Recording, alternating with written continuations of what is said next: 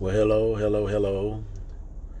This is Brother West. This is your brother, your friend, Prophet West, coming back to you. I'm on a kind of a roll in a way where God has specifically allowed me to see certain things and specifically talk about certain things that people don't want to talk about. Those are the things that God wants to talk about. Those are the things that God wants to highlight in your life. If you notice that everything in your life, it feels like it's coming up, it feels like it's out of control, it feels like it's being challenged, it's because it is. The reason why, it's not the devil, it's God. God is causing and bringing things to come up in your life that you can see it, deal with it, and allow God to work it out, to deliver you from it. And so with anything, with alcoholic or whatever kind of addiction it is, a person's deliverance starts when they realize and they say, it's me. I have a problem. I have a situation. I have a condition. I got the problem. It's not the other person, but it's me that got the problem. And so this is where many of you are at. You got a problem. And one of the problems that I want to talk about is almost like a trigger.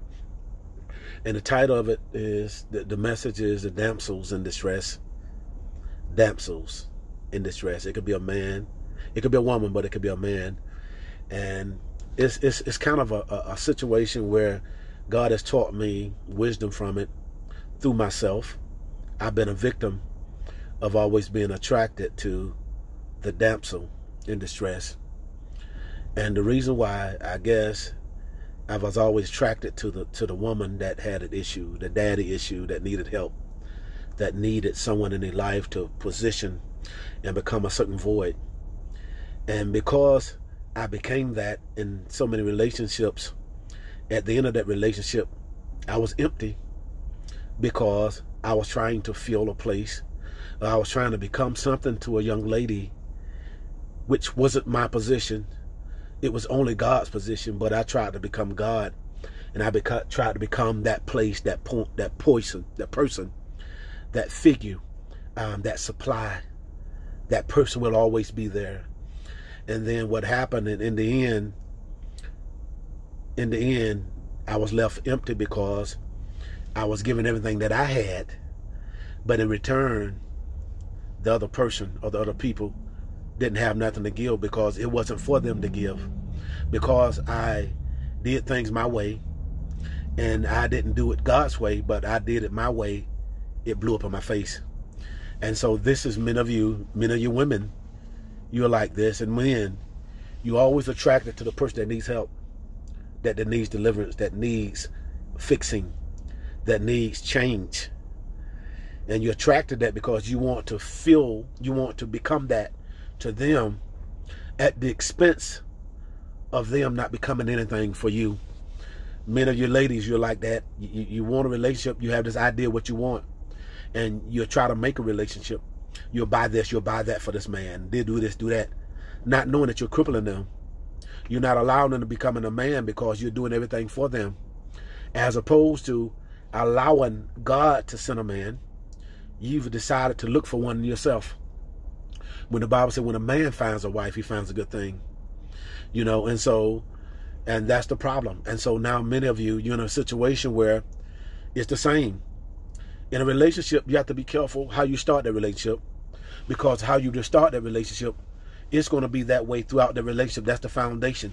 If you're in a relationship and you're giving, and the other person is taking, and never giving, that's how that relationship is going to always be, unless God intervenes.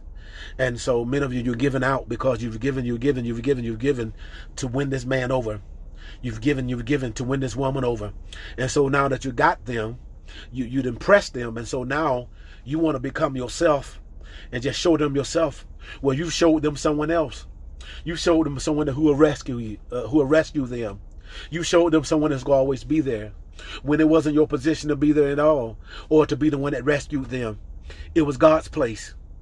God is the only Savior. God is the only Lord. And that's the same thing, and the painful thing that I had to find out.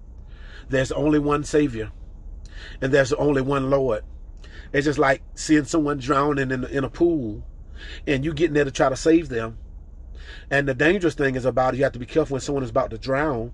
You have to be careful to protect yourself, because if you're not careful, they'll drown you too. Because once you jump in the water trying to get them, they're going to grab your head. They're going to grab everything they can to survive. And so what's happening is that the people that you got a relationship with, they're pulling you down because they're trying to survive. All they can see is themselves. They're selfish.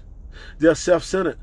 And you perpetuated their particular mindset, and you perpetuated their particular appetite because you enabled them. You've given them what they wanted, as opposed to becoming what they need. And what they needed was Jesus. You should have just gave them Jesus and stepped back. But you gave them Jesus and you kept on.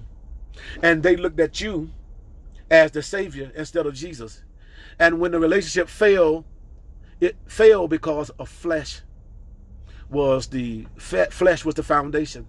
Instead of putting God there, instead of putting Jesus there. And so the damsel in distress, it could be a man or woman. When you go into a relationship and you become Lord, you become everything, and are not allowing God to become Lord, and not allowing God to become everything. And in the end, unfortunately, it ended because God wasn't the source. He wasn't the foundation. Do not let this be you, please. If you're suffering right now, this is why. God wasn't the one. He wasn't first. He wasn't the one that was doing everything. But because you got in the way and you tried to save them, you lost them. That's the problem. God bless you.